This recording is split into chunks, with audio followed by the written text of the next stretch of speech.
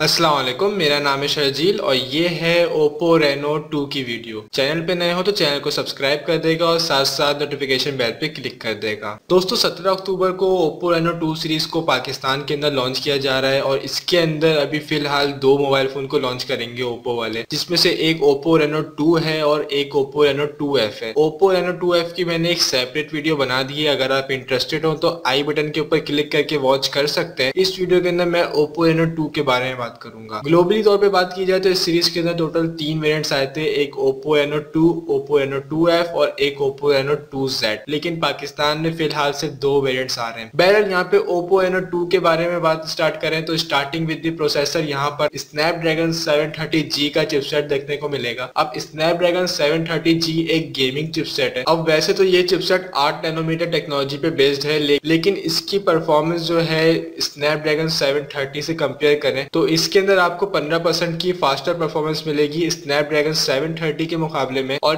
25% तक की additional faster performance मिलेगी स्नैपड्रैगन 710 के मुकाबले में, जो कि मेरे हिसाब से काफी अच्छी चीज है इस प्रोसेसर की। और लेकिन यहीं पे बात आती है कि ये एक फ्लैगशिप लेवल का प्रोसेसर तो नहीं है, लेकिन काफी सारी कंपनीज इसको अपने प्रीमियम स्मार्टफोन के अंदर यूज कर चुकी हैं। बहरहाल यहाँ पे कुल मिला के बात का मकसद ये हुआ कि इस प्रोसेसर के ऊपर आपको हाई ग्राफिक्स के ऊपर काफी अच्छी परफॉर्मेंस मिलेगी। यहाँ पे रैम और रोम का जो वेरिएंट आपको देखने को मिलेगा वो है 8GB और 256GB का। ओप्पो रेनो 2F के अंदर भी सेम वेरिएंट है रैम का, लेकिन यहाँ पे स्टोरेज आपको ओप्पो रेनो 2F के मुकाबले में काफी अच्छी देखने को मिल रही है। बहरहाल यहाँ पे इस मोबाइल फोन की क्वाड कैमरा सेटअप की बात करें तो यहाँ पर आपको 48 मेगापिक्सल का क्वाड कैमरा सेटअप देखने को मिलेगा। मेन कैमरे के अलावा यहाँ पे आपको 13 मेगापिक्सल का टेलीफोटो यूनिट देखने को मिलेगा, 8 मेगापिक्सल का अल्ट्रा वाइड सेंसर देखने को मिलेगा और 2 मेगापिक्सल का मैक्रो लेंस देखने को मिलेगा। अब ओप्पो की तरफ से ये बताया जा रहा है कि इस क्वाड कैमरा के अंदर 5x का हाइब्रिड जूम रखा गया है, जबकि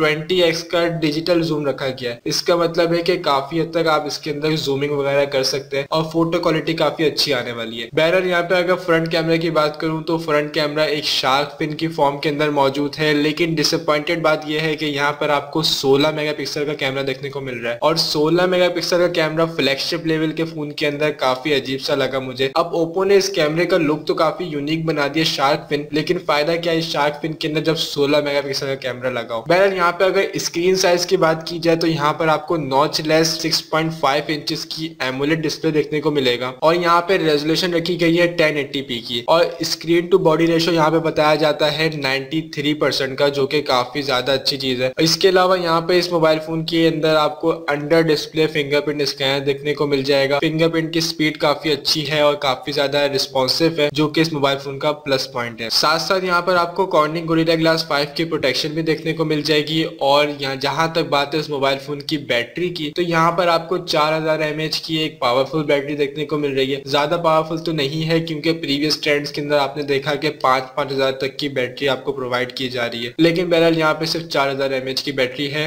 और यहाँ पर आपको 20 वॉट की फास्ट चार्जिंग देखने को मिलेगी। ये सारी स्पेसिफिकेशन के बाद में अगर प्राइसिंग की बात करूं तो इस मोबाइल फोन की प्राइस होने वाली है कोई 85,000 रुपए से लेकर 90,000 रुपए के बीच में। और अगर इस मोबाइल फोन को मैं ओप्पो रेनो 2F के साथ कंपेयर करूं, क्योंकि दोनों मोबाइल फोन के अंदर काफी सारी स्पेसिफिकेशन मुझे सिमिलर लगी, तो यहाँ पर आपको जो सबसे मेजर अपग्रेड देखने को मिल रही है वो है प्रोसेसर को लेकर, और इसके अलावा स्टोरेज के अंदर आपको ऑलमोस्ट डबल स्टोरेज देखने को मिल रही है ओप्पो रेनो 2F के मुकाबले में। बाकी सारी चीजें मुझे सारी सेम लगी। इसके अलावा आपको ये मोबाइल फोन कैसा लगा मुझे कॉमेंट सेक्शन में अपना ओपिनियन लाजमी देगा। वीडियो पसंद आई हो तो वीडियो को लाजमी लाइक कर देगा, फ्रेंड्स साथ लाजमी शेयर करेगा। चैनल पे फर्स्ट टाइम आया हो तो चैनल को लाजमी सब्सक्राइब कर देगा। मिलते हैं आपसे नेक्स्ट वीडियो में, अपना ख्याल रखेगा। This is Sharjeel signing off. Allah Hafiz.